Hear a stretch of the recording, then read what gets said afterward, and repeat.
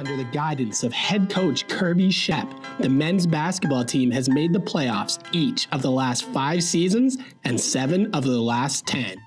This year's squad returned all but 2 players who saw notable minutes in 2018-19 and are off to a strong start. Anytime you can have that type of continuity, right, I think there's a real strength to that. It's a really nice group in terms of their maturity. There's a lot of veteran guys here. It's going to be a real fun group to work with from that standpoint. Leading the charge at guard is 6'1", 50-year Rashawn Browne. RB was a conference all-star last season and went off for 40 points in the second game of the year against UBCO. I'm looking to do whatever it takes to win. If I got to take more shots, if I got to take less shots, if I got to pass more, pass less, whatever it takes, I'm trying to just win games. The combination of Kieran Ziwa, Ricky Zimbakov, and JUCO transfer Tremaine Daniels have also been deadly at guard. Tremaine's great, man. He helps me get open shots. He touches the paint really well, which is obviously it collapses defense and makes it easier for everybody else. And then, you know, like you said, defensively, he takes a lot of pressure off of Ziwa and I, where he guards the best player, and we don't have to worry about that as much. There's tons of support in the front court as well.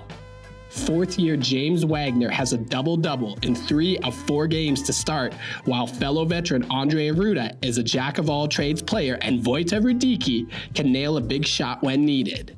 Andre certainly brings a real defensive presence. He gets to the rim, he makes plays.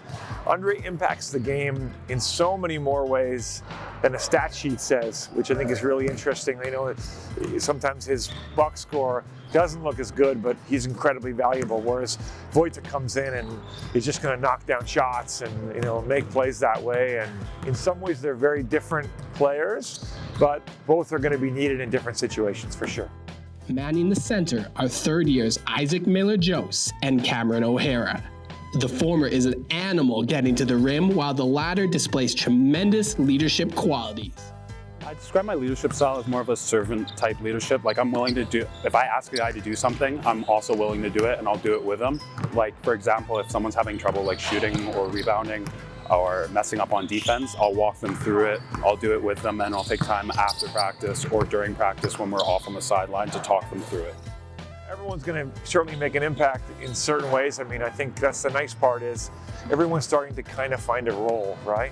You mentioned, YHH, Daxton Kaczynski, I mean, even the other guys, Favor Ugba and Mark Tashi are coming off redshirt years, and Gregor Diouf coming off redshirt years, and as they step in to, try to battle for minutes and contribute, I think all those guys can sort of do something here and there that can certainly help us. So we're excited to see how those guys shape up. For Bison Sports, I'm Mike Still.